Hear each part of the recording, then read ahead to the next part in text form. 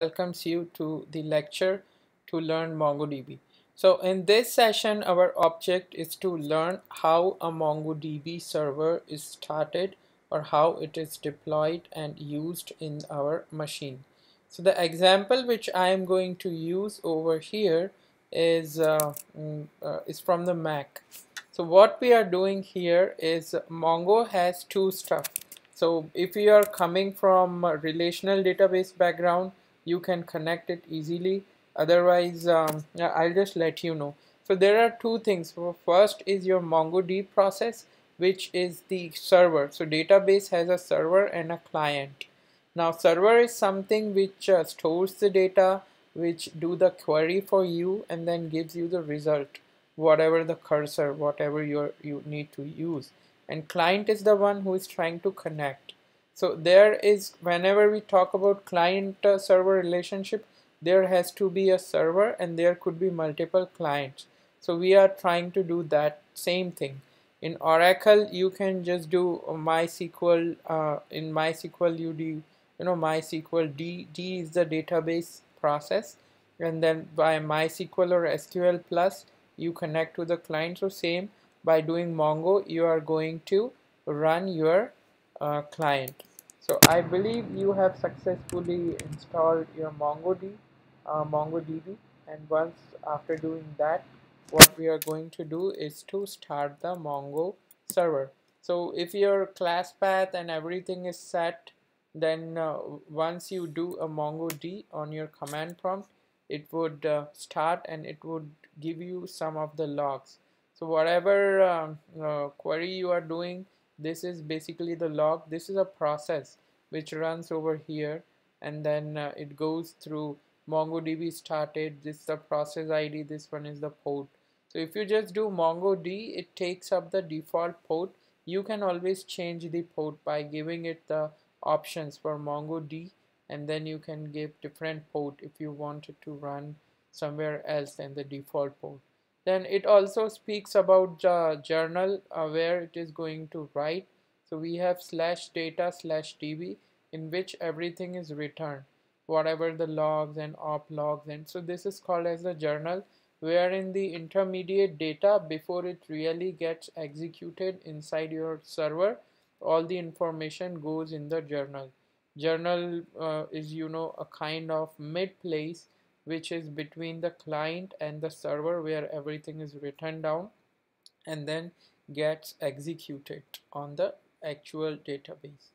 So this is other journal information, and then this is how it works, the MongoDB. Now another interesting thing is, if you try to run two MongoDB process on the same port, you would get an error. So the error over here is, it says it exited basically, right? It tried first, the log says it tried to run it over here. It would tell you the version, but then you cannot run it because it's already in use, the same thing. If you change port, it can. So once we learn about the replication set, we will understand about that later, but simple steps first. So we are able to run a MongoDB process. Now we need to access it. For that, I'm using another terminal over here, and it's super simple to access Mongo, to use through Mongo client. You just need to type Mongo, and as soon as it connects, it says you that connection has been accepted from whatever IP, and then it's sub process. Now one connection is open. So for security purpose, you should know this information. If you don't know and someone is trying to connect, then you will get, hey, I see two connections, but I have one client. Who is the other guy who is trying to eavesdropping me? That can help you. Second thing is, if too many connections are opened, too many clients are talking, it can degrade your MongoDB process performance. So you just need to make sure that you don't allow whatever number of connections you can monitor with it.